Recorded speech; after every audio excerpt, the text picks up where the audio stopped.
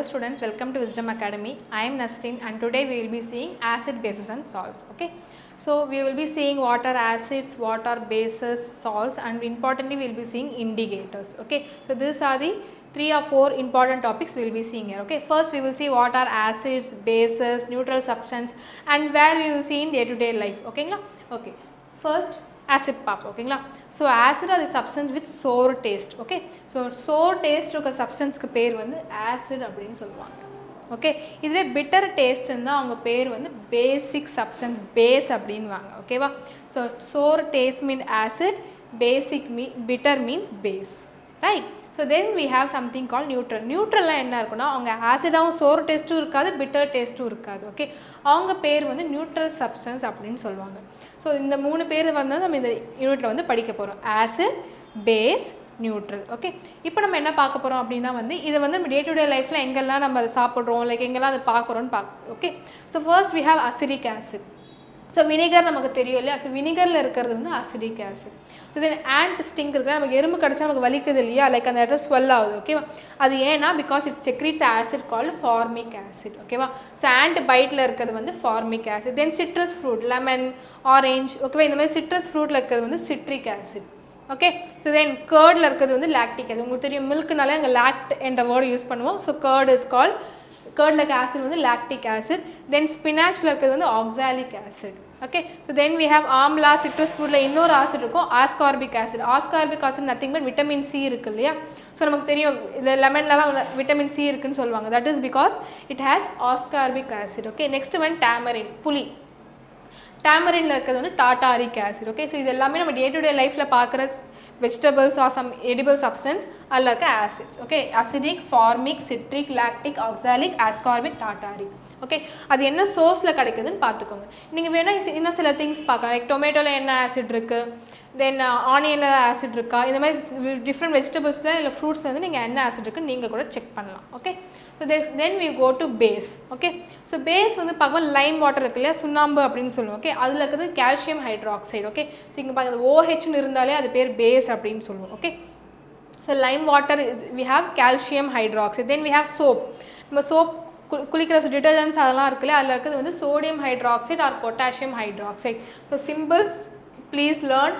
K represents potassium, Na represents sodium, O represents oxygen, H represents hydrogen. Okay, so இந்த மாதிரி chemical symbols எல்லாம் try to study. Okay, so soapல இருக்கிறது வந்து அதுவும் soap is also basic in nature, potassium hydroxide, sodium hydroxide. Okay, then milk of magnesia. Okay, இதோட example நான் உங்களுக்கு சொல்கிறேன், அப்புறமா சொல்கிறேன்.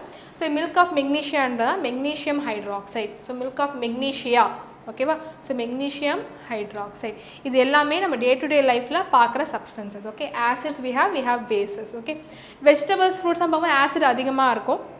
ஓகே, பட் திஸ் நம்ம soap, Lime water, milk of magnesium இதுவும் நம்ம அடிக்கடி யூஸ் பண்ணுற திங்ஸ் தான். ஓகேவா, ஸோ இதெல்லாம் பேஸோடைய சோர்ஸ். ஓகே, ஸோ இதுக்கப்புறம் நம்ம பார்க்க போகிறது வந்து இண்டிகேட்டர்ஸ்னு ஒரு டாபிக் பார்க்க போகிறோம். சரிங்களா, ஸோ இண்டிகேட்டர்ஸ் அப்படின்னா நான் ஆசிட் வந்து சோ டேஸ்ட், பிட்டர் டேஸ்ட்டுன்னு சொன்னேன். பட் நம்ம எல்லாமே நம்ம சோப்பெல்லாம் டேஸ்ட் பண்ணி பார்க்க முடியாது, we cannot taste everything. Okay, so ஆனால் என்ன பண்ணால் விஷுவலி நான் பார்த்து அதை ஆசிடா பேஸான்னு செக் பண்ணுவேன். அதுக்கு நான் சில chemical substance R some substance add பண்ணுவேன். அந்த சப்ஸ்டன்ஸ்க்கு பேர் indicators. Indicators, these are substances which indicate whether the substance is acidic, basic or neutral. Okay, so இது மாதிரி சொல்கிற சப்ஸ்டன்ஸுக்கு பேர் தான் indicators அப்படின்னு சொல்லுவோம். ஓகே, ஸோ indicators என்றது வந்து நம்ம கம்மிங் செஷனில் பார்க்கலாம்.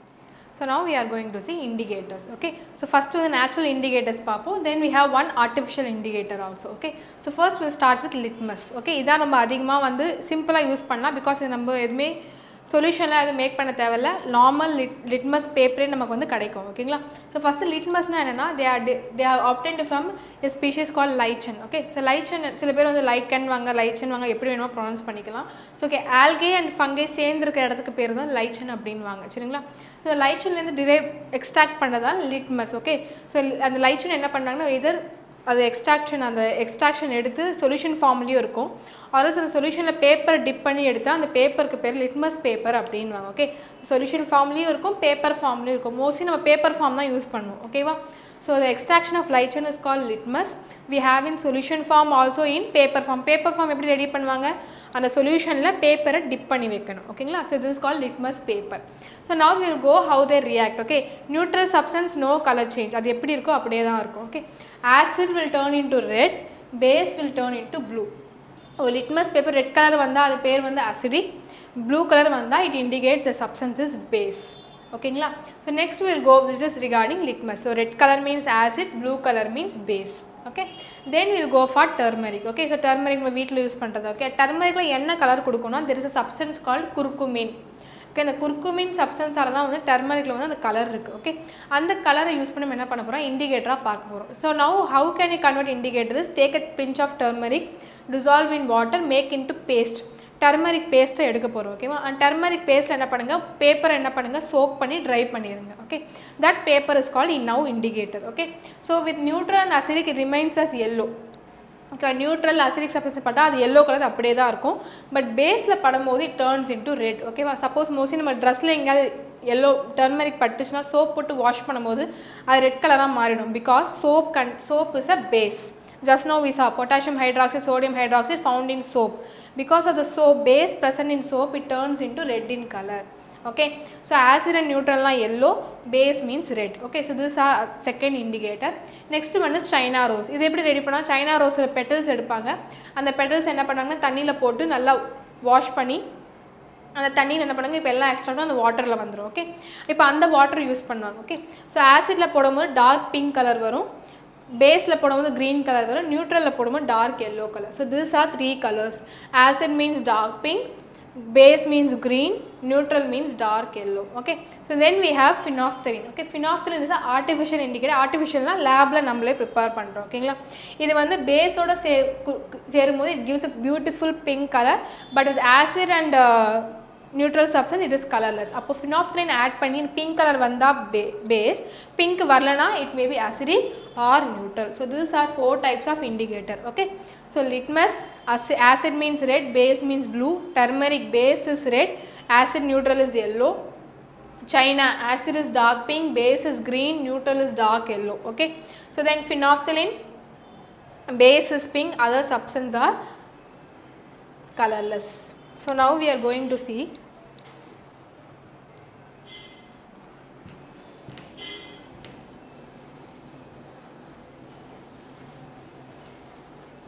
now I will give you some example.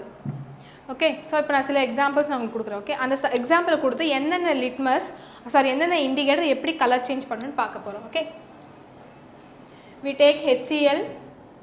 Okay, then I am taking NaOH, then I am taking sugar.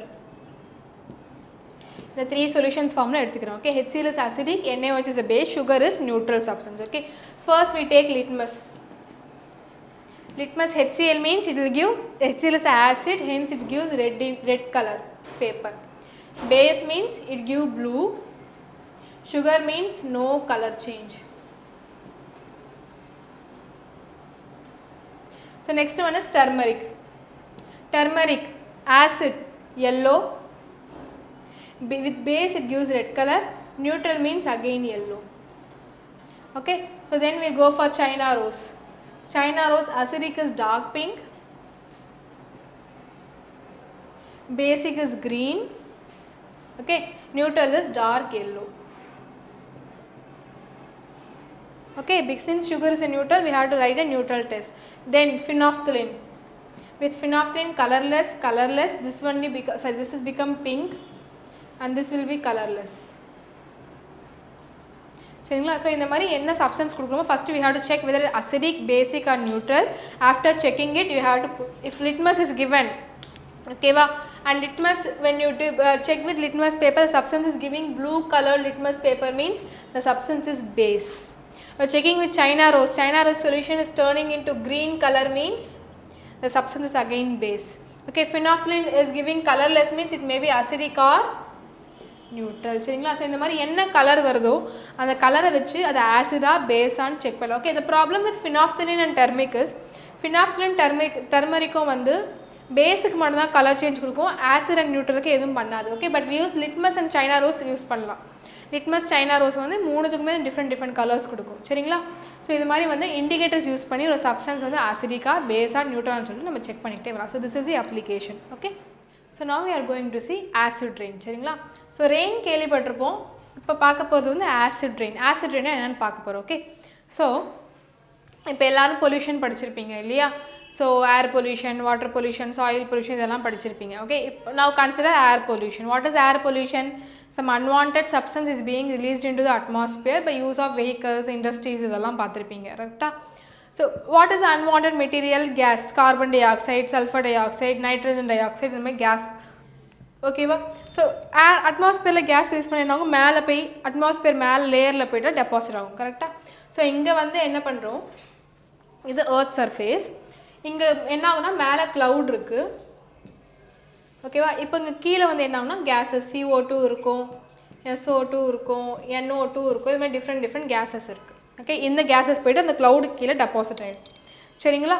இப்போ என்ன ஆகுனா க்ளவுட், இப்போ ரெயின் எப்படி ஃபார்ம் ஆகும், ரெண்டு க்ளவுட் வந்து ஸ்ட்ரைக் ஆகும். ஸோ ஸ்ட்ரைக் ஆகும்போது என்ன ஆகுனா ரெயின் ப்ரொடியூஸ். ஓகே, இப்போ என்ன ஆகுனா ரெயின் ப்ரொடியூஸ் ஆகிடுச்சு. இப்போ ரெயினில் என்ன இருக்குது, வாட்டர் இருக்குது. ஓகே, இந்த வாட்டர் வந்து ஃபஸ்ட் இவங்க கூட ரியாக்ட் பண்ணும். பிகாஸ் அந்த க்ளவுடு கீழே இவங்க தானே இருக்காங்க.